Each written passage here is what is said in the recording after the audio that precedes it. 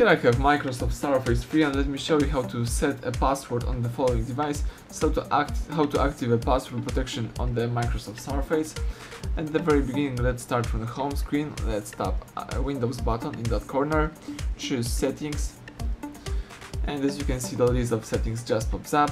Now you should choose the accounts right here, so let's tap accounts, and as you can see here we have a couple of options. Let's choose sign in options from the left bar.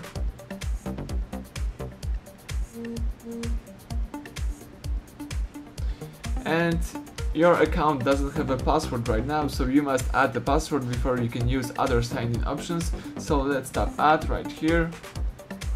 And as you can see, you can create a new password. So let's type in some password. Let's activate keyboard. And you can type in your desired password. In my case, it could be a standard one, 1, 2, 3, 4. Let's re-enter a password just for confirmation, 1, 2, 3, 4. You have to input a password hint, so something that will help you with recover your password. So in my case, let me choose numbers and tap next. In order to confirm the whole operation, let's choose finish.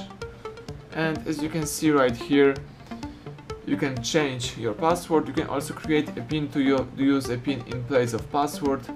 You can also choose a picture password, so sign into Windows by using your favorite photo.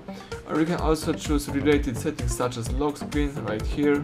We tap it, and you can change some style of the lock screen that you will see when you have to input your password. So that's it. And now if you would like to activate your password, all you have to do is use the Windows button right here, choose power and tap restart. Wait a couple of seconds.